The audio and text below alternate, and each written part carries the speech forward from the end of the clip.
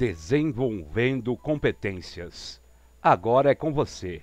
Observe o gráfico de barras e verifique quantos policiais foram demitidos no período de 1996 a 2001 por corrupção. A partir das situações apresentadas, você deve ter percebido a importância da linguagem matemática para controlar e prever resultados, como no caso da despesa dos pães e leite, bem como para comunicar dados e ideias, como no caso das placas de trânsito e dos gráficos do jornal. Essa linguagem foi pseudo-construída ao longo do tempo, à medida que as ideias matemáticas que ela descreve foram ficando cada vez mais claras e precisas para a humanidade. Capítulo I. A matemática, uma construção da humanidade. O desenvolvimento da matemática e os outros campos do conhecimento. Todos sabem que, se você deseja ser um físico ou engenheiro, deveria ser bom em matemática. Mais e mais pessoas estão descobrindo que, se desejam trabalhar com certas áreas da economia ou biologia, deveriam rever sua matemática. A matemática penetrou na sociologia, psicologia, medicina e linguística, sob o nome de climetria. Está se infiltrando na história para sobressalto dos mais velhos.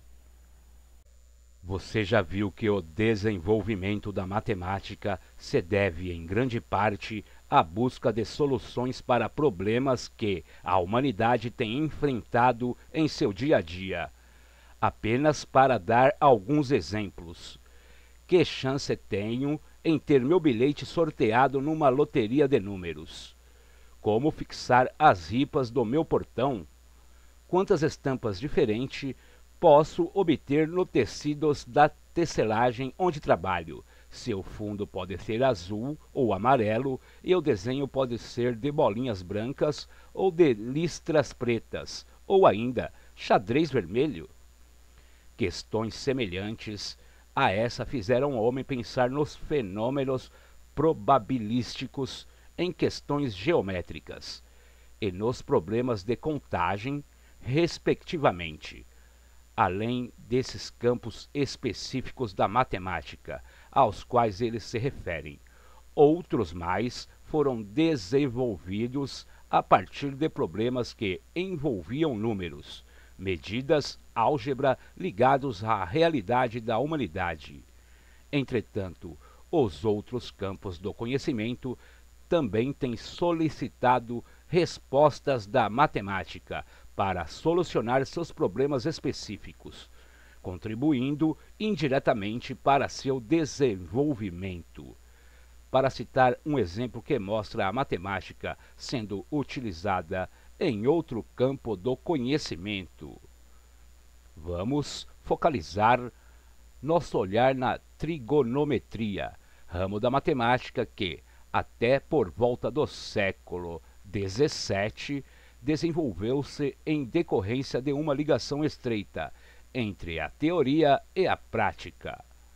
No início de sua criação, a trigonometria era um campo da matemática no qual os ângulos de um triângulo e a medida de seus lados eram relacionados. As razões trigonométricas aparecem inicialmente por necessidades da astronomia, da agrimensura e da navegação. Posteriormente, por volta do século XVI e XVII, a trigonometria esteve a serviço da física para descrever e explicar fenômenos periódicos, como, por exemplo, o movimento periódico dos planetas, estudado por Kepler, o movimento periódico dos pêndulos, estudado por Galileu, a propagação do Sol em forma de ondas, estudado por Newton, a propagação da luz em forma de ondas, estudada por Huygens, a vibração de uma corda de violino, estudada por Mersenne. Trigonometria. Tri, três, gono, ângulo, metria, medida. Astronomia é a ciência que estuda as posições relativas, os movimentos, a estrutura e a evolução dos astros. Agrimensura é a técnica de medida dos elementos geométricos nas partes de um terreno. As razões trigonométricas já eram utilizadas pelos egípcios para resolver problemas de arquitetura, por ocasião das construções das pirâmides, para manter constante a inclinação das paredes das pirâmides durante a construção.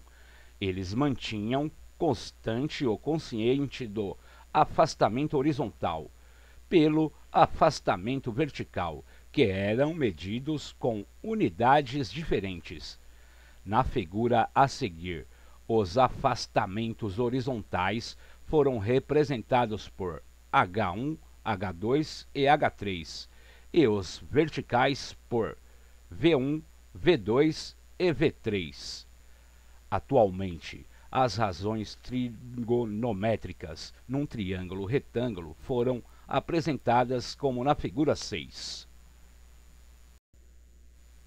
Figura 5. Triângulo retângulo é um triângulo que tem um ângulo reto de 90 graus. Hipotenusa, cateto, cateto. Figura 6, onde A, B e C são as medidas dos catetos e da hipotenusa desse triângulo retângulo.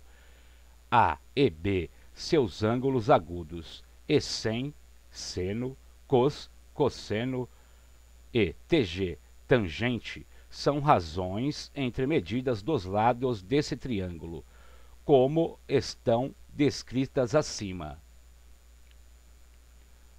A, sena, igual a sobre C, cos B. Cosa igual B e C, igual sem B. TGA igual A sobre B igual cote GB.